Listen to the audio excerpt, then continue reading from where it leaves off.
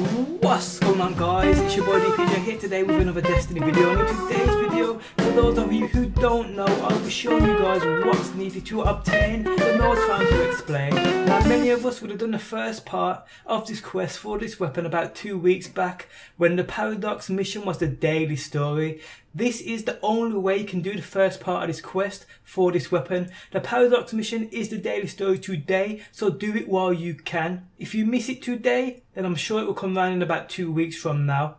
If you are unsure what to do in this daily mission, I will link my previous video in that video description, which guides you through exactly what you need to do. And once you have done that, you'll end up where we are today. And what shows in this video is the continuation of the quest for the No Time to Explain. So with the recent patch or weekly reset, the quest continues with Future Walkout, and the next step is to earn rep through donations to Future Walkout. Here I believe you have to pledge allegiance to them, then simply rank them up by donating motes or armor materials. After a few donations, this step is complete. And next you will have to track down a powerful Taken Minotaur. Once you've done that, you must destroy him and you will receive a simulation core. You then have to shatter it by dismantling it. I went to Venus Patrol, went to the Ember Caves area and waited for the Taken to corrupt the land. 9 times out of 10, a Taken Lieutenant in the form of a Taken Minotaur will appear.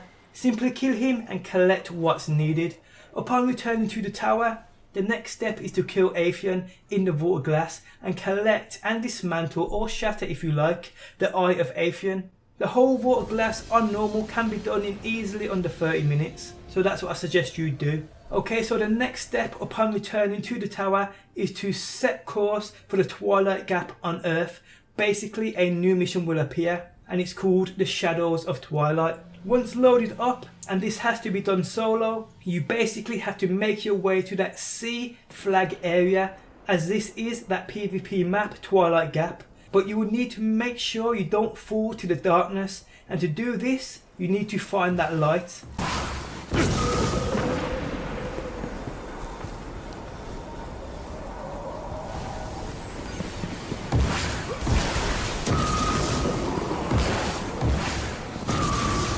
Once near that C flag area, look for a chest. You can see where mine spawns, but I don't think it spawns in the same place every time. Once you have opened this chest, you will be rewarded a bracelet of Anna, and you then need to head back to the Future Walkout chick in the tower. Upon returning to the tower, the next step is to head to Mars and select a new mission called the Blood in the Garden. Here you have to draw out the Groundkeeper, and to do this you need to kill as many Vex to anger him to over 100%. Then he appears.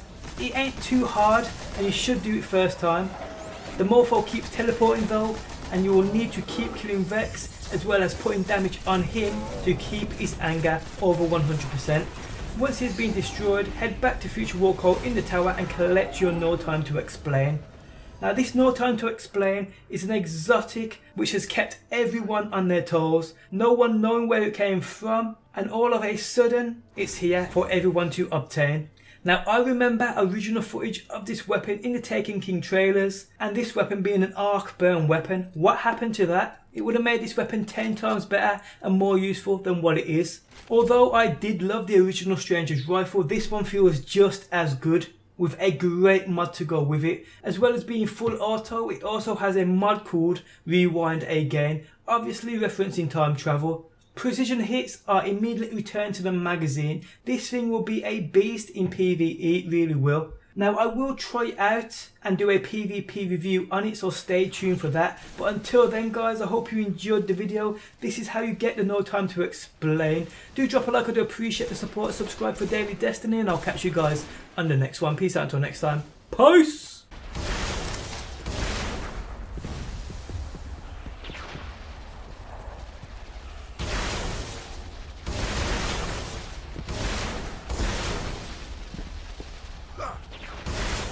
Wait, don't shoot them.